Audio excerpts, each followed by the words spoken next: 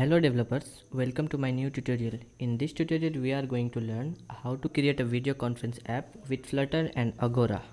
For that I did removed all the code from our main.dot and I did added here one package called Agora RTC engine that can be found here in that the pub.dev, and this is a package by the Agora officially, and you need to copy this line only and just paste it here, and that press the pub-get button. And now we need to go to that agora.com, and here you need to sign up. After the sign up we need to create a project, and in order to create the project just click on this button, and here you need to input the name and the use case.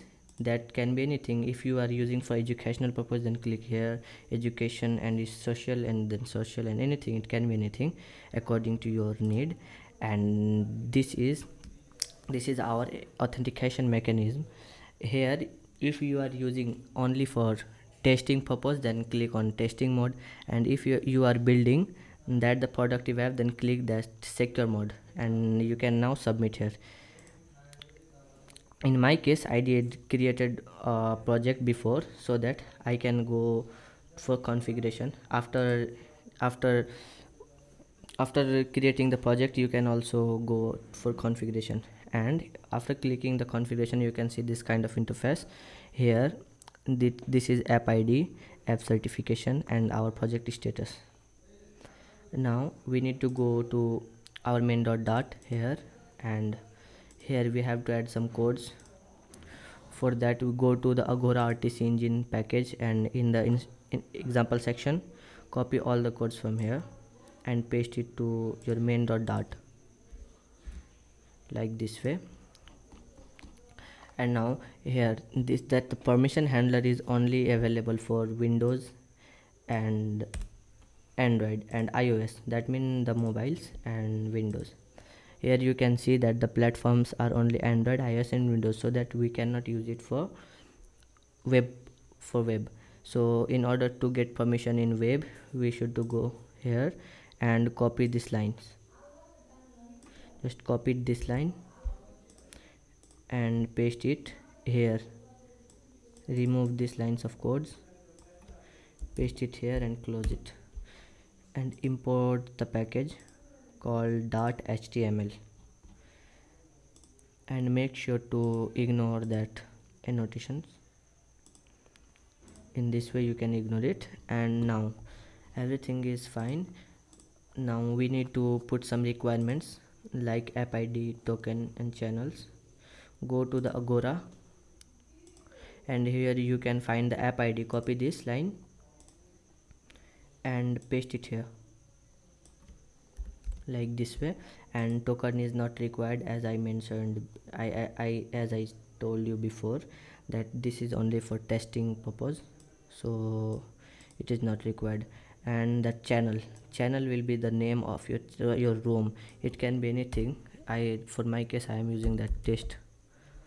And last thing, we need to go downside and remove this one token and put only that inverted commas, and now everything is fine. We are good to go. I think we should launch it and test it. For testing, just click on run button.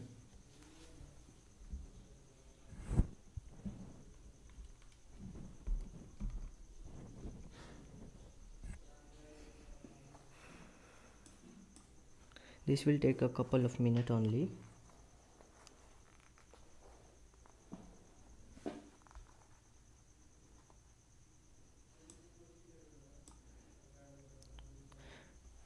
Like this way it will be launched, and it is asking for the permissions.